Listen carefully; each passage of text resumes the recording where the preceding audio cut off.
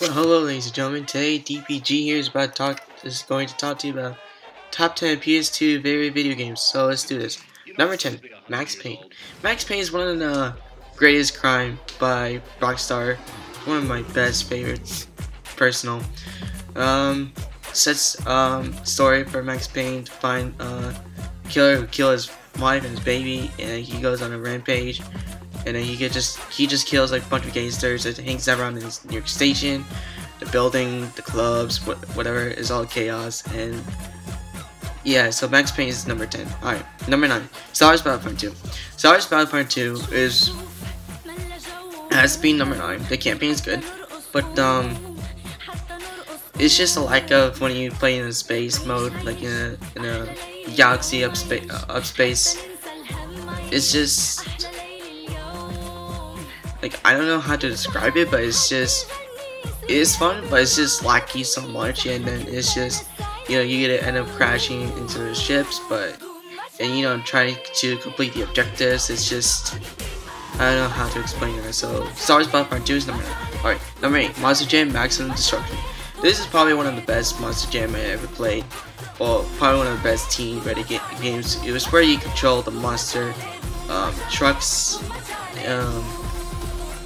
You control the monster. You control the monster trucks. One of my personal favorites is Spider-Man. Obviously, Spider-Man is one of my personal favorite, and it has to be number 8. It's probably one of the best ones.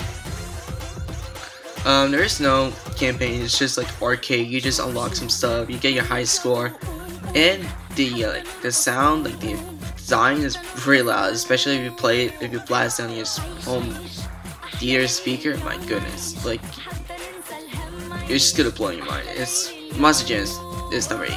Alright, number 7, Spongebob Squarepants Revenge of the Flying Dutchman.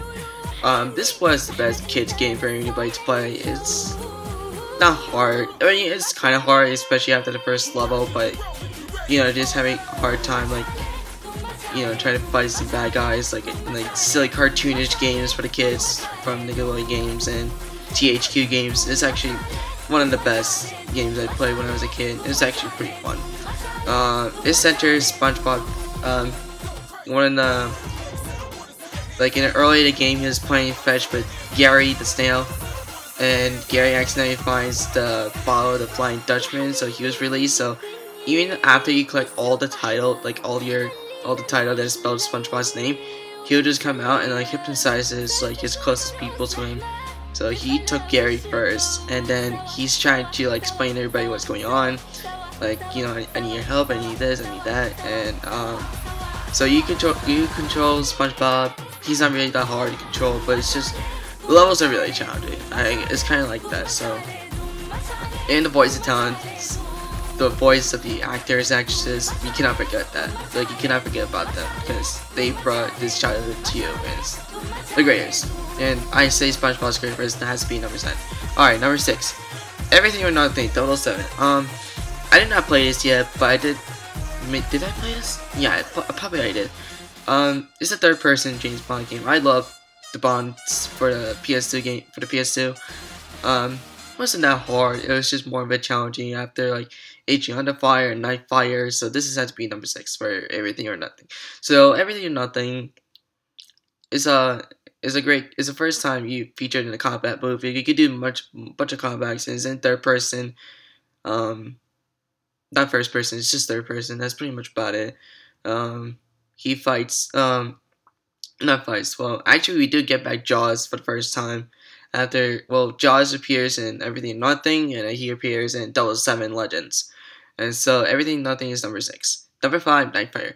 Nightfire is first person James Bond game. I loved it. I enjoyed it. It wasn't that hard, but the controls is just, the look. It was just a hard look to look up and down. And it's just, really hard to control. If you just press L1, it's just like similar to N64, GoldenEye, but not that complaining about it. But it's just really hard to get the movement, the R3. And then it's just the L2 with the button. It's just, or L1 is to like hold down the aim assist, and that's it. So Nightfire is number 5. Number 4, Spider-Man. This was the greatest like superhero first time to play. Spider-Man was one of the greatest games based on the film. Uh, it has like many villains to come towards Spider-Man. This is probably one of the greatest games as a kid. Um, I didn't had any problem controlling playing this game, but I think after like the first level and the second level, then I thought that was a game. But then I was like, oh, there's more. So I was like, I think this game is way too hard for me. So I think I will play. I will play all these games again sometime. Hopefully this summer if I can. Um, I know many of you are asking like, oh, how you stream, El Gato for the PS2. I searched that on the YouTube. And I think I had to look at it again. And I think I had to look at how to stream PS3 again one more time. I need to take a look at those two more times, and then we're like, oh, that's how you do it. And then yeah, that's number 4 for Spider-Man. I really liked it. Not bad. I actually like it. It's actually pretty good. All right, number 3, Yu-Gi-Oh! Duels of the Roses. Maybe you like anime so much, but I believe this is the first anime that ever released for the PS2. Because only like Pokemon like released for the N64. That's the first anime on the N64. So Yu-Gi-Oh! Duels of the Roses, this brings back a lot of memories. It's the first time you actually playing with your cards, like not in your hand, but more like you controlling the PlayStation 2 controller. And at first, when it comes to me, I thought it's like, okay, what I need to do, and I was like, okay, did I do this right? Did I do this wrong? What am I doing? Because when you're watching like Yu-Gi-Oh, you understand like, oh, that's how you do it, and then like. I was like to myself, oh, you're not doing that correctly. You need to do that again. And I was like, oh, damn. And I was like, so I might have to play Yu-Gi-Oh! Duels of the Roses again. So Duels of the Roses is number 3 of Yu-Gi-Oh! And Yu-Gi-Oh! Was definitely one of my greatest childhood games I ever played. Alright, number 2, Star Wars Battlefront. So Star Wars Battlefront was released on 2004. I would play that game endless hours. Based on my childhood, I love it. The campaign was awesome. The third and first person mode was not that bad. Don't like it whatsoever. It's just really nice. That like if you're on a planet, like there's a whole environment around you. Whether you're in Naboo, like you see all the trees and the mountains around you, or the ground. If you're either in Hoth, like you see all the palaces around you. Like that's the environment.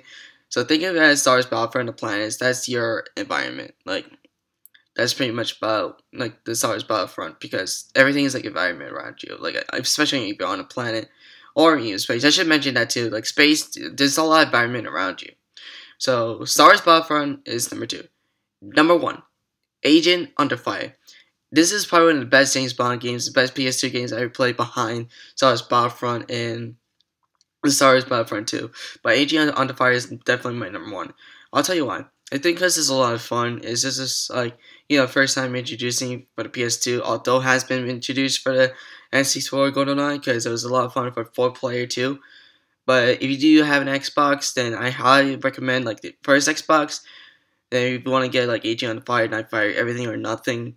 Like if you want to have a challenge for 4-player, that's awesome. But if it's just 2-player, I think it would be more fun if you just get like the 4-player that supports it all. And you cannot like.